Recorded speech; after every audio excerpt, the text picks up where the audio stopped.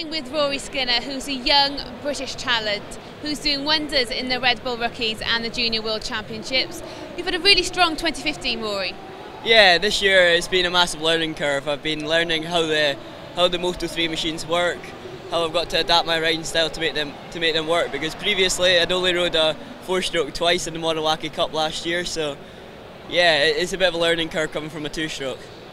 But you did really well. The final round of the Red Bull Rookies, pole and 2 podium positions.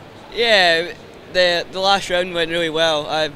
We got a good setting from the first free practice, so I felt really confident. And just every session I would improve.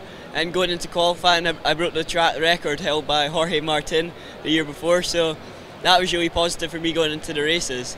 The races were really good. Race 1 unfortunately there was a red flag and it was shortened to I think 8 laps, so it was more of a sprint race than before. So I was able to get a little bit of a gap on the last lap, but unfortunately the 2 riders behind me slipstreamed each other and just put me over the line by I was less than I think I was just a 1/10 of a second behind the leader.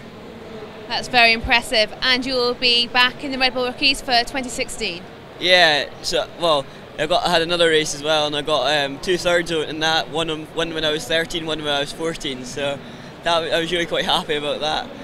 Yeah, Red Bull have decided to take me on again next year, so I'm really looking forward to that, because this year I've only just learnt the tracks and learnt how the bike works. So next year, hopefully, I'll be able to get a couple more podiums.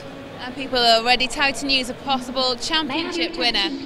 Yeah, hopefully that'll happen. I'll try my best. I'll keep fit, keep training, so see what happens. And you'll be back in the Junior World Championship as well? Yeah, the last round of the Junior World Championship went really well also, so I'd just like to put a massive thanks into my team, KRP, Mark Keane, my mechanics. It was really great, and without them it wouldn't have happened. I was able to get a 7th in the first race and a 4th in the second race over the line, but I got demoted to 5th because unfortunately I didn't see a yellow flag at the last corner, and I just got demoted 1 place, but it's not so bad, and I crossed the line in 4th. Well, good luck for the season. I'm sure you'll be on the podiums and winning races lots in 2016. Thank you very much.